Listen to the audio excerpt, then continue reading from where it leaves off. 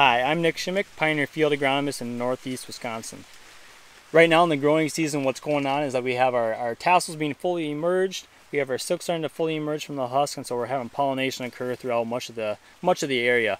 So this is a really exciting time of the growing season because we've got our ear size already been determined, and now we're trying to determine how many harvestable kernels that we can have on that ear. However, there can be stresses that impact what our final yield's still going to be all the way through our grain fill period. So what I'll briefly do is just go over what are these different types of stresses, when can they impact our yield, and what are some ways that maybe we can try and still protect our yield all the way through grain fill. So really there's going to be three different things that we're looking at this point in time. One is successful pollination or lack of successful pollination. Two is kernel abortion. And three is starch accumulation and how that can impact test weight. So really, like I mentioned, our size of our ear has already been determined. So through our vegetative stages, we got ear girth and ear length. That's already been set. And so now at pollination, what we're looking at is how many of those kernels can be pollinated and make those into harvestable kernels. And so really when we're looking at success for pollination, we're looking at making sure that tassel and those silks are emerged at the same time, synchrony between those two. If we have our pollen shedding occurring before our silks emerge and not allowing them to pollinate, then we can have issues with pollination. So really a couple things that can impact a successful pollination are drought stress, heat stress, or insects causing silk clipping, such as from corn rootworm beetles or Japanese beetles, clipping those silks back so they can't receive those pollen grains. Really what I want to focus on is drought stress. Heat stress can occur as well, but here in northern Wisconsin, maybe we don't see that quite as much. Heat stress, what that does is it reduces pollen viability, can reduce pollen shed or cause some silk desiccation, and that really doesn't occur until we get upwards of 95 degrees Fahrenheit, 100 degrees Fahrenheit. Some of those temperatures we're really not seeing through our grain or through our pollination period right now. Right now in northeast Wisconsin, we're about 80 to 85 degrees as a high for our temperatures over the next few weeks. So really we're looking to be in a good spot for temperature-wise going through pollination. However, drought stress or moisture stress can be more concerning.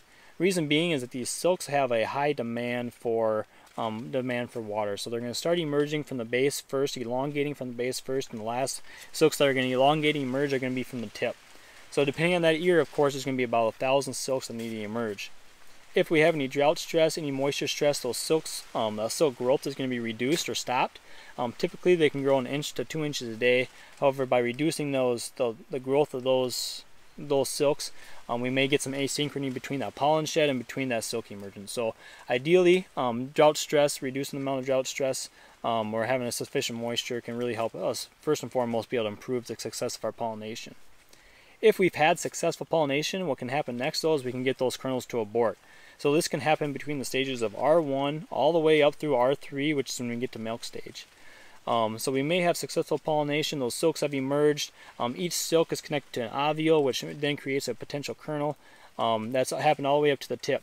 However, if we have any type of stress, moisture stress, drought stress, nutrient stress, all that can impact how well those carbohydrates and those resources are going into those potential kernels, and they're going to start to abort. So typically that's going to occur from the tip of the ear first and start working its way down. So this is when we start seeing that tip back, which then of course is going to affect how many harvestable kernels we're going to have in that field. So this can happen, like I mentioned, all the way through R3. Once we hit R3, end of R3, going from R4 to R5, the dough stage, all the way through the dense stage up until we hit black layer, we can be impacted by how much starch is accumulated within that plant. Of course, if we have reduced starch accumulation, that's going to impact what our test weight is. So some things that can impact our starch accumulation is going to be still our drought and moisture stress, lack of sunlight or solar radiation, not allowing as much photosynthesis to occur, reducing the amount of carbohydrates that are created and being able to be put into those kernels.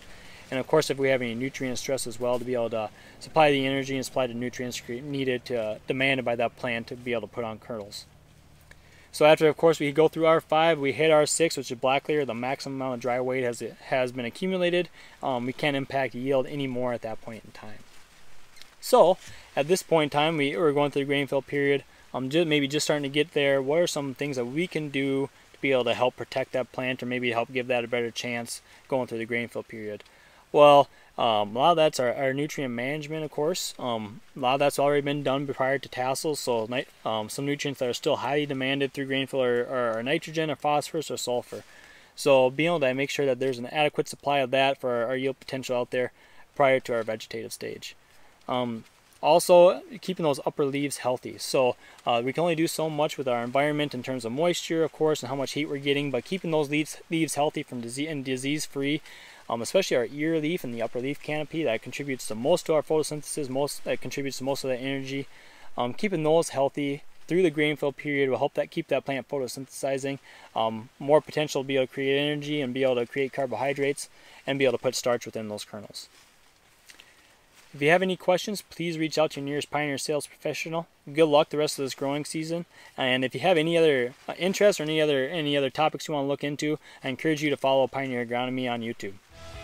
That concludes this Pioneer Agronomy video podcast. Visit our page on pioneer.com and follow us on Twitter and Facebook for more agronomy insights.